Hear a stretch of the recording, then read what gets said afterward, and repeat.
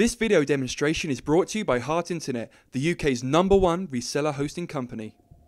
This is Ben from Heart Internet, and welcome to part 3 in the series of how to customize your HostPay template. Now in this episode, I'll be taking you through the remaining steps to fully reskin your HostPay theme.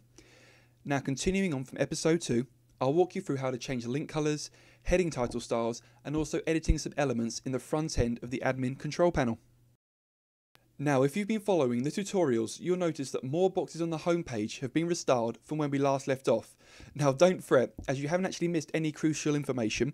I've simply applied the same box color changing technique to the remaining boxes on the page, just to purely speed up this process. Okay, so firstly, I'm going to be showing you how to change the link colors in the navigation area of your website. If I hover over a link, you'll notice it turns to a light blue color.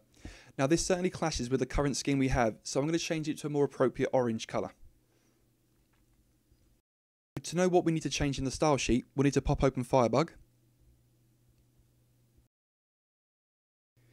If we click the inspect tool and then hover over the element we want to change, which is the link, it'll tell us in the properties panel that it's the div element nav and it's an A. A tag basically means link. So it's using the colour FFF, so that's the white. So if we go to our style sheet, which is theme.css, and there we are, there's the navigation link properties.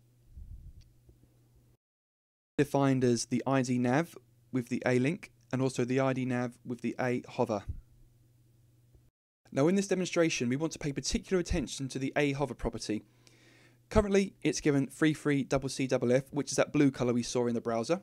Now we want to change this to a more appropriate orange. Now to do this, open Fireworks or your graphics package. And I'm going to change the blue to a more darker brown colour to match my theme. Now to do this, I need to inspect the hex value properties. I'm going to copy that to my clipboard. And we're going to paste it in place of where the blue is within the style sheet, just here. Like so. And save your changes, open up your FTP program and copy across the amended theme.css style sheet, overwriting existing files. Then you're going to pop back to your website, refresh the page, hover over a link, and there you go. A much darker hover effect. Scroll down the page, you'll notice the news links are still in a standard blue colour. Now to change these, I'm going to use the same technique I did when changing the navigation. Firstly, I'll inspect the element with Firebug, like so. Now inspect the element we want to change. Now the properties box is saying it's the ID news box and it's the H6 within this. So we'll need to open our style sheet, like so. And find the property H6 within the news box. So there's the H6 and the news box ID, and there's the colour that we'll need to change.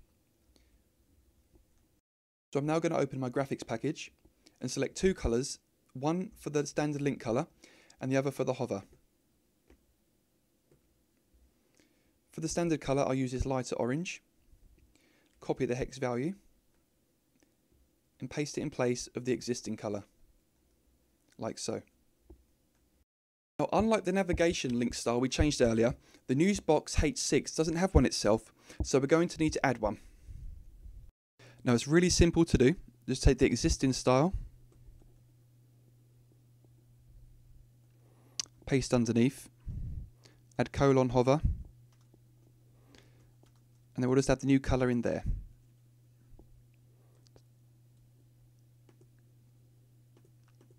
Get the darker hover colour you want, copy the hex value, and just paste in there, like so. If we save that, then upload it to your website. Overwrite in existing files, go back to your website, and refresh.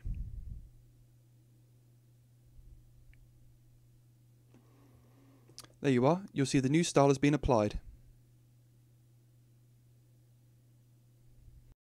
Now I'd also like this same link style to be applied to any other links that appear within the entire website. Now to do this, go back to your style sheet, and copy these colours to the single A tags at the top of the style sheet, which are here, A and A hover. Firstly, replace the A and take the Newsbox H6 hover property and replace it with the standard A hover, like so. Save and upload, and the colours will be applied. Okay, so the next element we want to change will be the latest news heading on the front page, just here. Now I'm sure you can guess the next step, and that's to open Firebug and inspect the element. Okay, this is telling us it's with the ID news box and it's the H5 element within this. Okay, so go back to your style sheet and find the Newsbox H5 property, like so, and you'll find the colour that you need to change. Now I want to make this colour the same colour as the links underneath that we just changed. So in order to do this, we can use the colour underneath, like so. Or we could go back to the graphics package and pick it that way. But really this is just a quicker way of doing it. Save that and upload. Overwrite existing files as usual. Go back to the web page and refresh. There we are. You'll see the latest news has changed a much nicer orange. So at this stage, you would have now successfully have changed the front end of your customer template. The next step I'll be showing you is how to change some elements within the control panel. Firstly, go to the control panel area, like so. Now the first thing you'll notice is that there really isn't much styling necessary, as the control panel theme fits in nicely with the front end design. Now we did this deliberately to ensure almost little to no additional work was needed by our resellers, so they can spend more time trying to sell the products. Now you can of course change the styling yourself quite easily using the style sheet. For example, you could change the control panel button colours from this grey colour to orange. Now much like we did on the front page design, we're going to inspect the elements with Firebug. This tells us this is the property ULCPLI. Now we'll look for this property within the style sheet, like so. Now the current grey colour is 666. I'm going to change this to orange, just like that. Now if we save the changes, upload the style sheet to the server,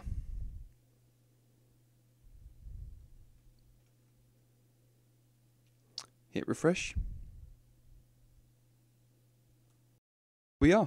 The style has been applied.